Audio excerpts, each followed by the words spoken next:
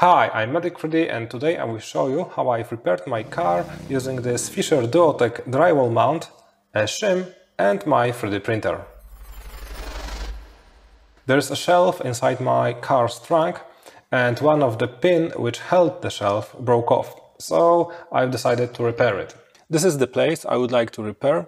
I've previously glued the pin using epoxy, but it didn't last too long, so now I need another approach. My idea is to use this Fischer Duotec system to hold everything in place, and for the screw I just need to 3D print a pin of the proper dimension, and then I hope the shelf can rest on it and everything should work.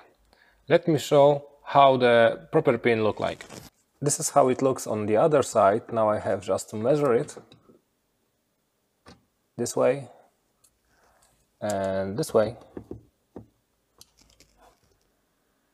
And now I can 3D print the pin with the hole inside for the screw and mount it back together, and hopefully everything will work. I 3D printed the pin and it fits perfectly to the shelf, and also the screw fits nicely. So now it's just a matter of putting it here, but the hole is a little bit too big, so I need some kind of shim to keep everything in place. Big.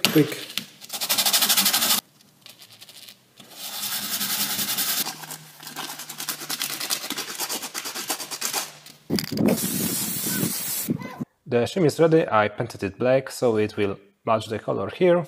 Now it's just a matter of putting everything together. There goes the pin with the screw, shim, and also I need to put this inside here somehow.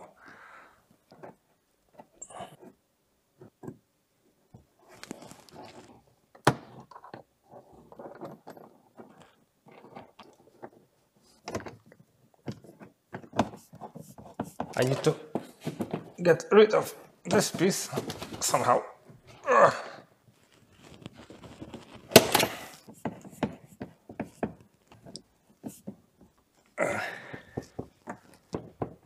It doesn't look too bad, so now it's time to check if it works.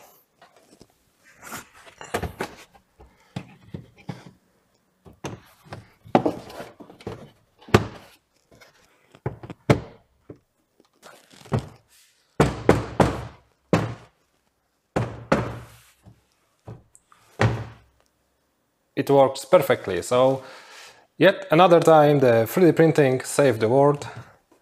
And this is it. I was able to repair my car using 3D printing and some basic tools. As you can see, the practical prints are a big part of 3D printing and can be really helpful, especially when you do not own some fancy tools like lathe or so.